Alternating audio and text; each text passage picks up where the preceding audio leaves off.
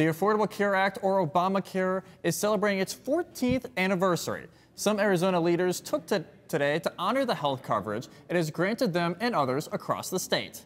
Cronkite News reporter Adriana Gonzalez-Chavez shares with us whose lives it has impacted.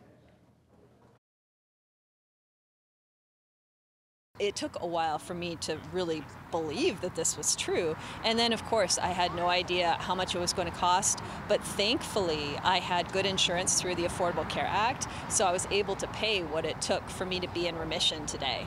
Laura Packard is a stage 4 cancer survivor, and she says the Affordable Care Act saved her life and gave her one less thing to worry about. Once I hit the few $1,000 cap, then I didn't have to pay anymore. So I would still get bills in the mail every day, but they were paid. Other Arizona leaders have a similar story.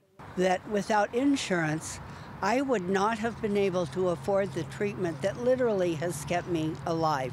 I've had 3 reoccurrences. Last week, I found out I'm cancer-free, but the treatment continues.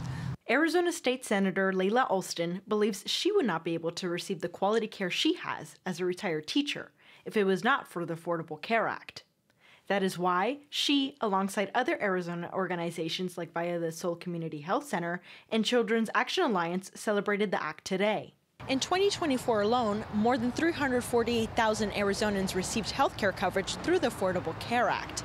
Many fear that if it were to disappear, thousands of Arizonans would lose coverage. Back in 2010, the Goldwater Institute filed a lawsuit against the act, challenging its constitutionality. The institute did not want to comment on the act today. In a recent article published by Arizona Mirror about the Affordable Care Act, Arizona Congressman Juan Ciscomani said, "The Republican Study Committee produces a number of common sense provisions. However, I do not subscribe to every proposal they put out.